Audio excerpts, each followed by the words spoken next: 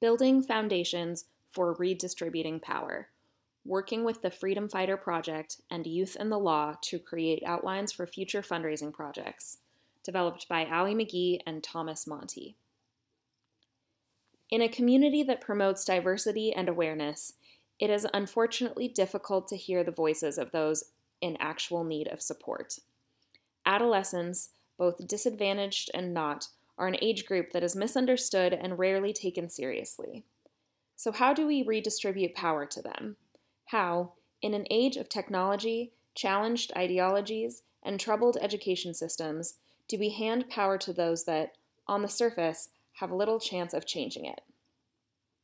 Thomas and Allie attempted to bring awareness to the troubles that plague this country's education policies and to those that are affected by it. We both spent our winter terms volunteering for 2 separate high schools. By joining forces with the skills we learned, we attempted to help the freedom fighters create a layout of fundraising techniques. We started by developing an outline for future fundraising ideas and community support projects. We also set up a Facebook page for the freedom fighters.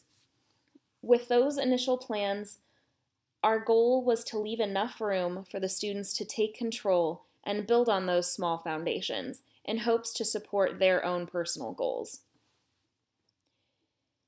Even with this energy and care, we were not able to finalize our project with the Freedom Fighter group.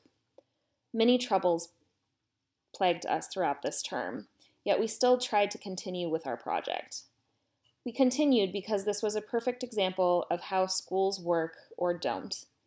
We both recognized that this was a situation in which we could still support the goal of the project while maintaining a sense of structure for the students and their future endeavors. Although our plans were never put into play, we are both thankful we had an opportunity to see the ups and downs, and especially the struggles, of working side by side with a hopeful community group.